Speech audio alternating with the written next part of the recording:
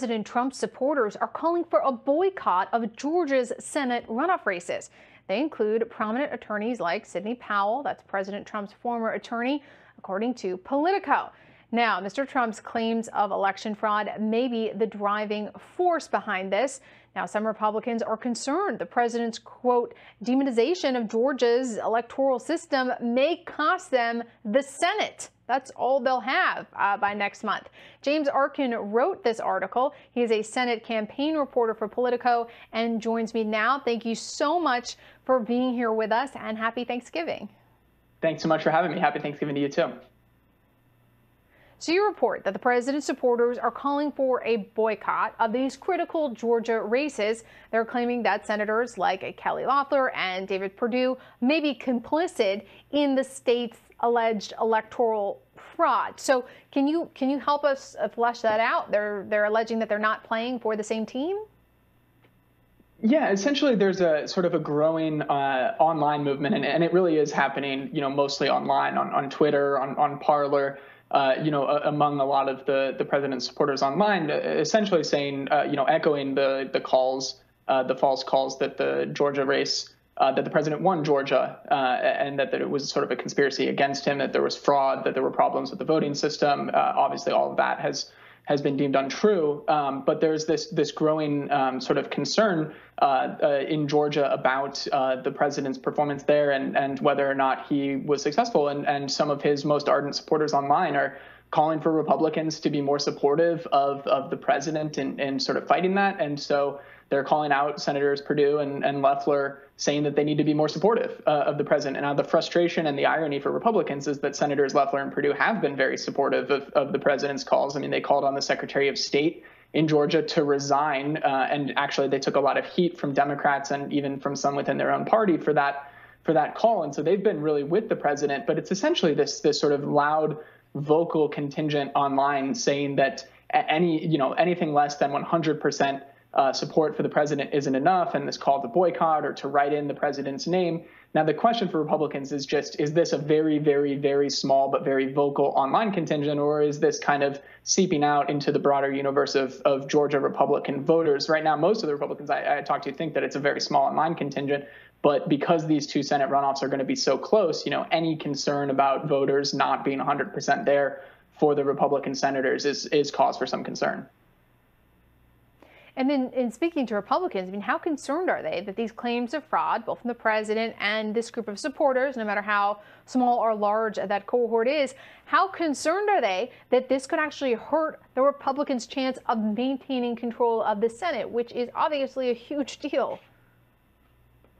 Yeah, I think they're concerned about this just like they're concerned about sort of almost anything that could go wrong in these runoffs. I mean, Georgia is a state that Republicans have won in consistently for decades, and Joe Biden flipped it very narrowly. And so I think there's a broad acknowledgement within the Republican Party that these two Senate races are going to be extremely close in January. And obviously they need to win one. Democrats need to win both in order to have the Senate. And so if Republicans win one or both, they maintain control. And so when you have a very close election expected, and it's going to be massively expensive, hundreds of millions of dollars flowing in, just sort of anything that can turn your supporters against each other, or anything that can create sort of an intra-party rift is cause for concern. And so, most of the Republicans that I talk to, they don't think this is widespread necessarily. They don't think that this is going to tip tens of thousands or more Trump supporters away from these senators, because like I said earlier, they have in fact been very supportive of the president. But anything that can tip any supporters away is a cause for a concern in races that are going to be this close and this hard fought. Now, a record number of absentee ballots have reportedly been requested for these races. So what can you tell us about what we saw in terms of voter turnout in November, and how that is likely to sort of dictate what we see in January? What is your reporting? What are you learning from your reporting? Yeah, Democrats had a lot of success in terms of the absentee ballots and getting their voters to vote early and vote by mail. And that was a big part of the reason why they had so much success, getting so many supporters out and ultimately flipping the state blue for Joe Biden very narrowly. And so they're trying to repeat that. The runoffs are happening at kind of a very odd time. It's only 2 months after voters just turned out. And so low information voters might not even be aware that the runoffs are happening or when they need to turn out. It's happening the first Tuesday after New Year's Eve and New Year's Day. And so it's kind of an awkward time to get people out to the polls. And so that's why Democrats have put such an emphasis on vote by mail and absentee voting and making sure that they can bank as many votes as possible, because Democrats' lack of success in previous runoffs has come because they struggled to get their voters back out. It was just sort of a lack of enthusiasm, a lack of ability to get their voters to turn out. And that's why Republicans have had success in the past, is because they've just been better at getting their voters to turn up again a couple of weeks, a couple of months after the November election.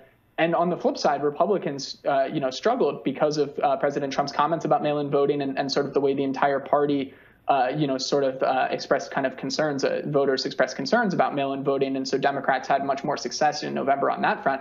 And so Republicans are trying to bank as many absentee votes as they can. They're also very, very focused on early voting, which starts in mid-December, and getting as many voters out as possible before that January 5th date. Both sides essentially see any voter that they can bank, that they can get to cast a vote, whether absentee or early, before January 5th, is a huge victory for them, because this race is all about turnout. It's all about which side is going to do a better job of getting their voters back out again. And so they have to rely on getting as many voters as possible to show up before that January 5th date.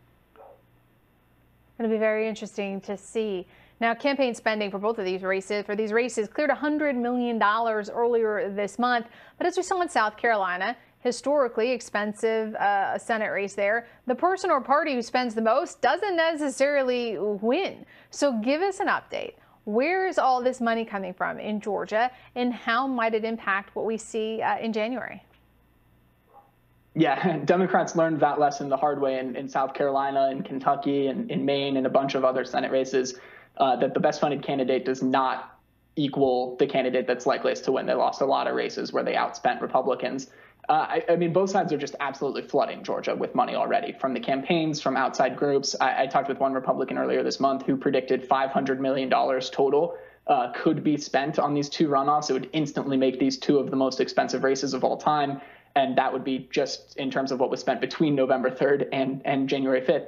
And it's sort of a situation where neither party has an enormous edge in terms of the spending. And so, I don't think that either party feels like they're going to be spending tens of millions of dollars more than the other side, and they're going to have a huge benefit from that. If one side is going to be spending that much, the other side has to match it. And so small dollar donors on the Democratic side, big donors on the Republican side, everyone has sort of gotten on board with this idea that money needs to go there.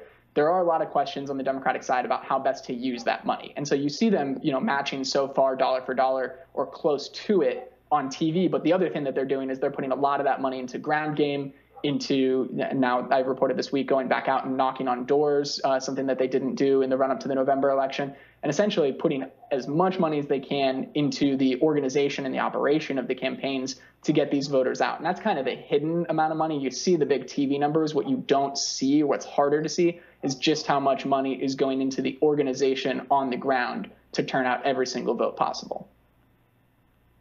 Well, James, thank you so much. Thank you.